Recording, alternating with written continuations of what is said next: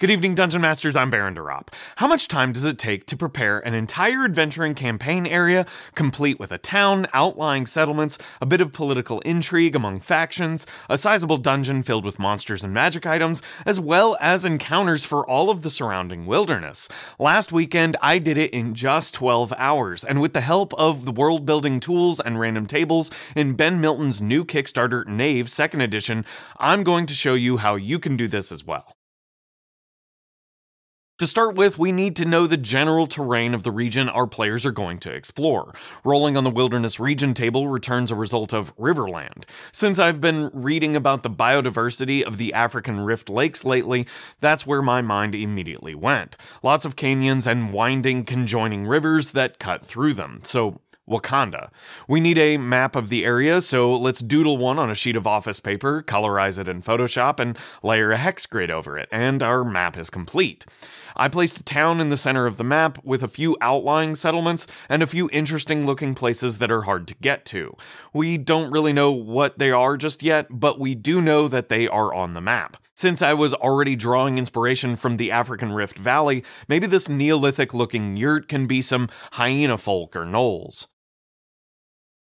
With the map sorted, the next thing we need to tackle is a dungeon complex. For a suitable dungeon crawl, we likely need 3 dungeon levels and about 9 rooms per level. Still pulling from that initial inspiration of the African Rift Valley and mashing it together with prompts from the dungeon form, dungeon room, and dungeon status tables, which return vault, aviary, and flooded respectively, this dungeon seems to be a complex left over from an ancient Gnoll civilization, recently exposed after a nearby river's flooding event.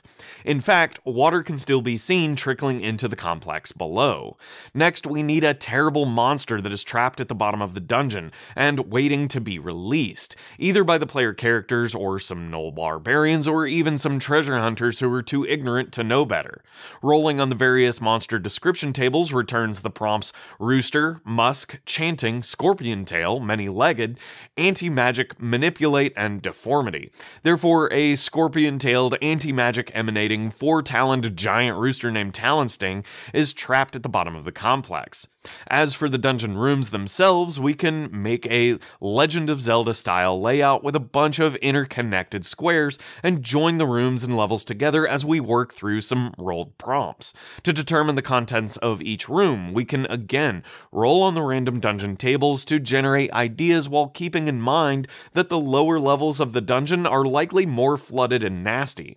For example, the prompts Salon and Torn Clothes from the dungeon rooms and room details table might illustrate a derelict sitting area. It also makes sense for water to flow into here from another nearby room thanks to that room's prompts. As a result, we can describe this sitting room as the floor has collapsed in the corner and water pours in from room 6, washing over the cave-in and into the depths below. The once beautiful furniture is now molded and tattered. Ruined clothing is strewn about the flotsam. If the players drop through the collapsed floor, they will fall past a bronze gate, some 40 feet down, which is an entry into level 2, and continue falling until they splash into a dark pool of water in a bath on level 3. We can continue filling out the dungeon in this way and connect up the dungeon map with level changes, doorways, and passages as the lore of the dungeon pieces itself together. Next, the players need a relatively safe flophouse for their characters to rest in after returning from this dungeon, but the town also needs a bit of faction turmoil to keep the town from feeling too safe. To that end, we can roll again on Knave's faction and NPC tables to get a royal chieftain of the village who has a militant ideology and presses nearby homesteads into paying him tribute. We can give him a magic weapon he uses to declare his birthright of his authority, and generate it by rolling on the weapons table and then determine its magical enchantment by using the spell generation tables.